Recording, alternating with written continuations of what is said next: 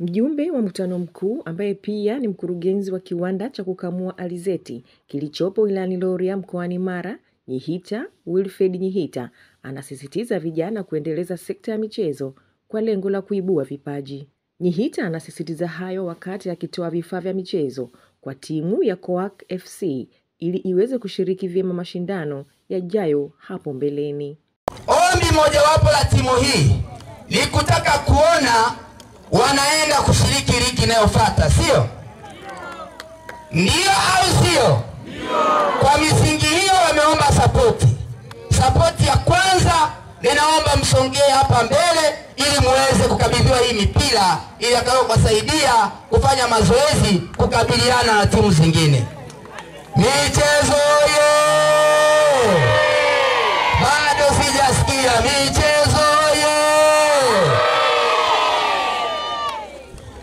Lakini sambamba na kuwapa mipira hii, nitawapa pia na kiasi taslimu cha shilingi 100,000 itakayowasaidia pengine kwenye nauli ya kwenda kupambana.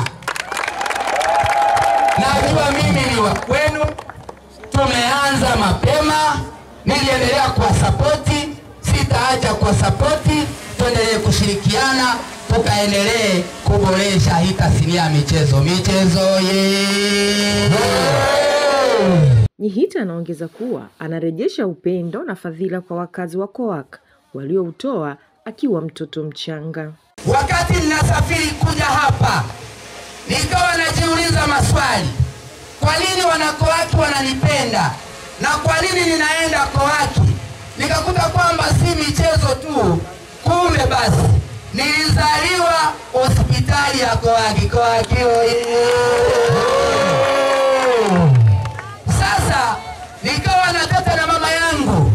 Mama yangu akaniambia, siku moja mwanangu ulikuwa unaumwa sana na ulikuwa hata uwezi kunyanyua kinywa au kufungua kinywa ukanyonya. Nikiwa Coak hospital, nikiangaza na nyewe kina mama mnajua, nikawa naangalia ni nani ananiletea chakula kutoka Nyantabakenye. Sikumuona mtu ila wakina mama wa Coak waliniletea chakula, nikala nikapata maziwa ya kukunyonyesha. Coak oye!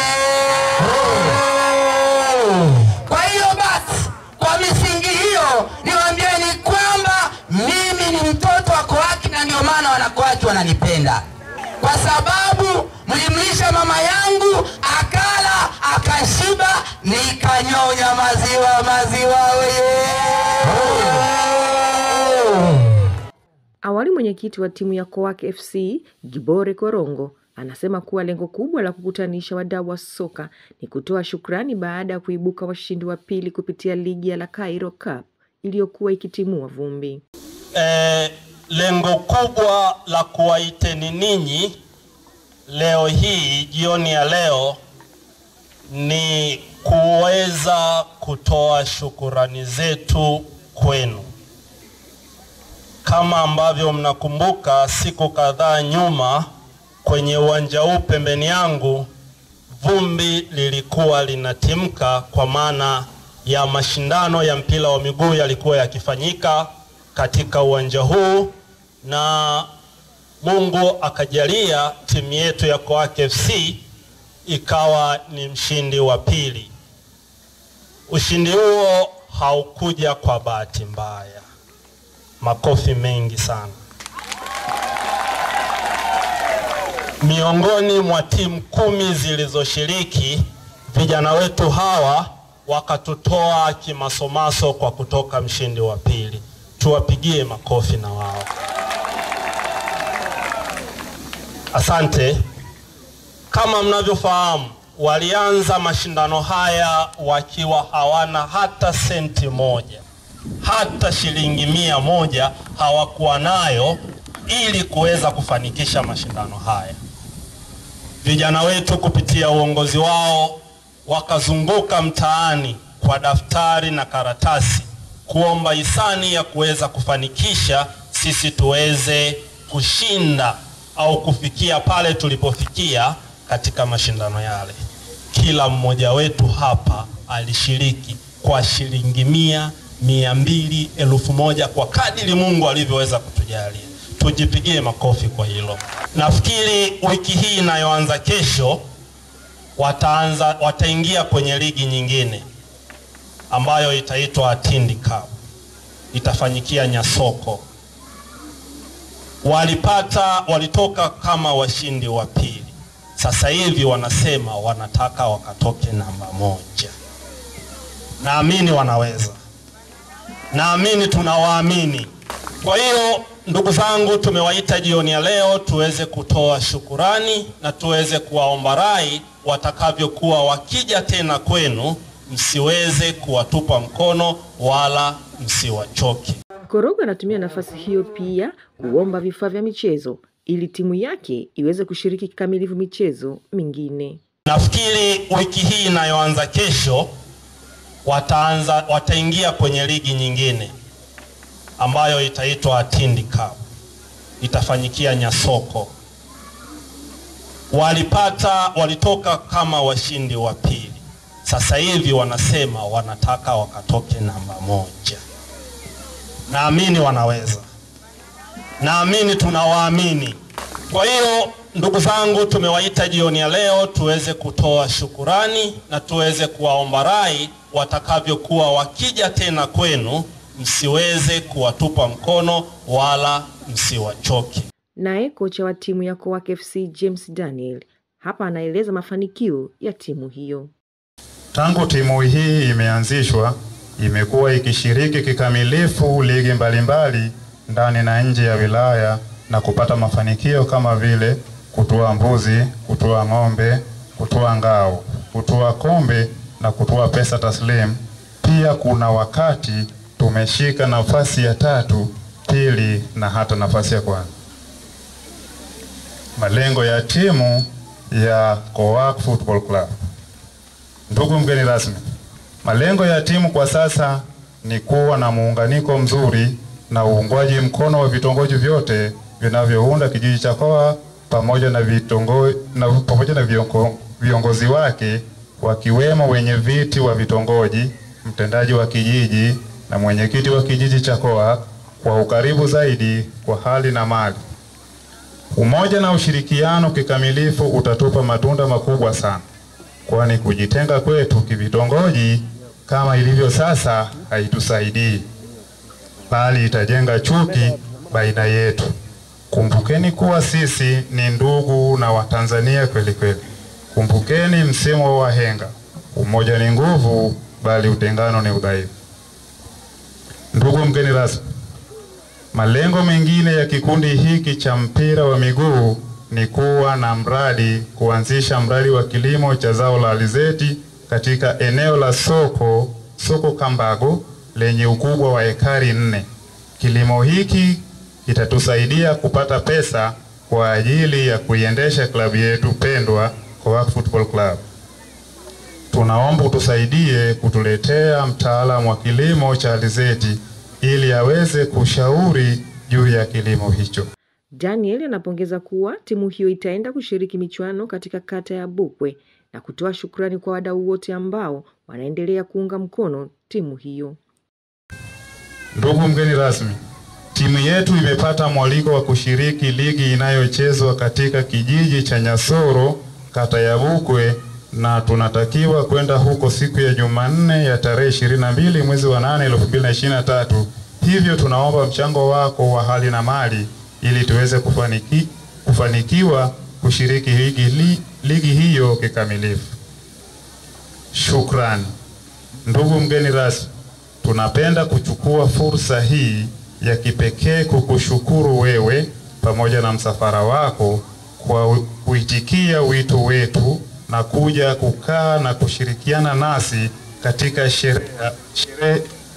sherehe adhimu zilizotokana na ushindi wetu wa pili wa ligi iliyomalizika siku chache zilizopita. Mungu akubariki sana. Pia tunawashukuru.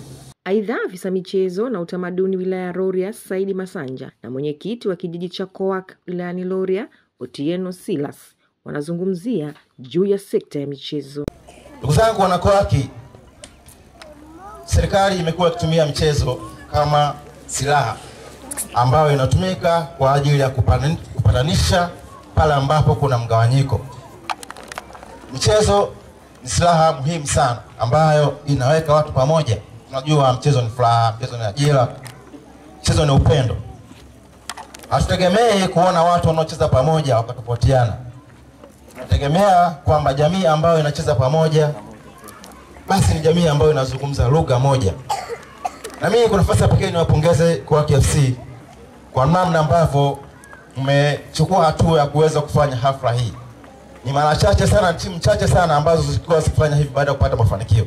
Nafasi ya pili sio haba. Lakini mna malengo yenu ambayo tumesikia kwenye risala. Malengo yenu yale sisi kama viongozi tuko tayari kuunga mkono. Na niwaambie kwamba msijisahau, mnaweza. Uwezekano wa kupata kina Samata kutoka kwake inawezekana. Kupata kina Msuva kutoka kwake inawezekana. Kumbe ni swala tu la kujipanga, kuweka malengo na kuweka bidii. Ndugu zangu, ningeweza kuongea mambo mengi sana, lakini nataka nizungumze kwa nini leo tuko na Nyihita hapa. Kwa nini tuko na Nyihita? Katika hali ya kawaida au katika taratibu za mchezo, unapokuwa unaandaa tukio la kimchezo, kunakuwa na gharama za uendeshaji wa tukio hilo. Kwa mfano bonanza la leo, timu husika inachagua inataka mdhamini yupi ambaye ataweza kusaidia tukio hilo kwa maana ya gharama mbalimbali. Kwa hiyo timu ina haki ya kutafuta mdhamini yoyote, na mdhamini atakayepatikana kwenye hafla hiyo ndiyo atakayekuwa na right, atakayekuwa na haki za kuweza kuonesha matangazo, za kuweza kutangaza biashara yake, kwa sababu yeye ndio sponsor wa tukio hilo. Ndio maana leo tuko na Nyihita hapa. Naomba tupige makofi. Tena imesomwa maradufudufu, imerudiwa pale. Nasikiliza kwa makini sana kwamba hamko salama sana. Hamko salama sana kwa maana kwamba hamko wamoja. Lakini mimi pia napenda nione Kowaki FC iliyokuwepo ya miaka hiyo 70 mpaka juzi. Juzi tu mmetikana, mmegawanyika vipande. Hiyo mnanitia aibu. Mnanitia aibu sana. Siku ile ya mechi kuu hapa ya finali, ushangiliaji uliokuwa unatokea Alara, unashangilia kwa kupongeza Nyasuku. Niliona aibu sana, niliumia mno. Niliumia mno siku hiyo, niliumia vibaya sana. Ningekuwa na namna ningewapeleka pale kupigwa watu viboko humu. Wanapofunga Nyasoko, hawa wanashangilia sana. Niliumia kwa kweli. Hata nikikaa kwenye ile meza sina raha. Kwa hiyo mimi hoja yangu kwenu ni kuipata Kowaki yangu iliyokuwa na timu hiyo yenye nguvu. Nataka timu moja yenye nguvu. Na hiyo timu moja yenye nguvu itapata makombe na vikombe. Itakuja kupata makombe mengi tu na vikombe vingi kadiri mlivyokuwa mnateka mabuzi, mnateka ng'ombe, mnateka vingao na nini.